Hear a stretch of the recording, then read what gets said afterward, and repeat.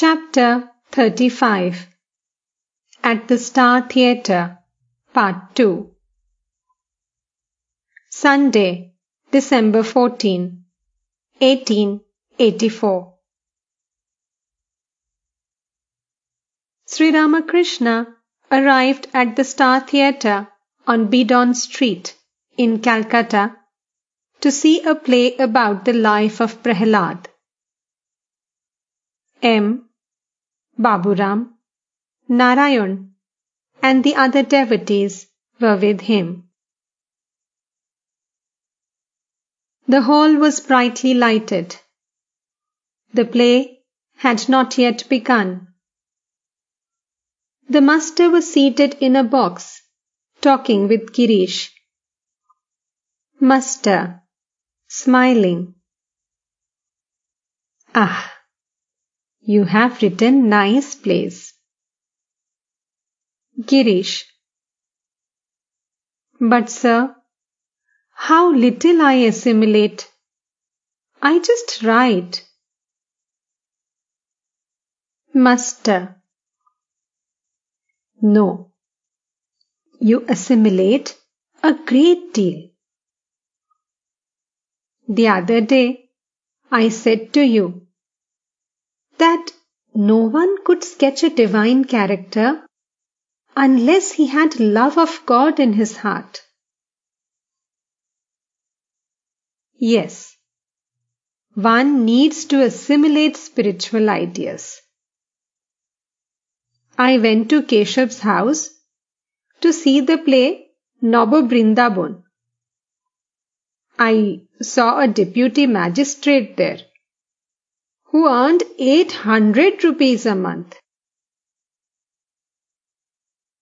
Everyone said that he was very learned man.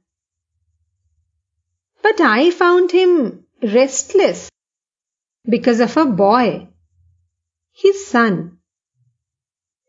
He was very anxious to find a good seat for the boy. He paid no attention to the spiritual conversation of the players. The boy was pestering him with questions. Father, what is this? What is that? He was extremely busy with the boy.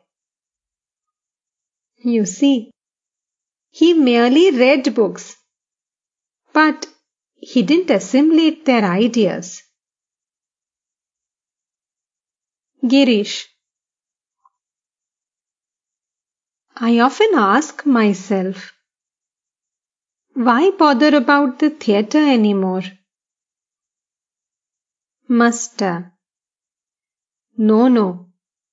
Let things be as they are.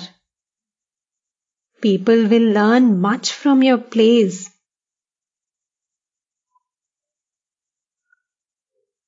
The performance began. Prahlad was seen entering the schoolroom as a student.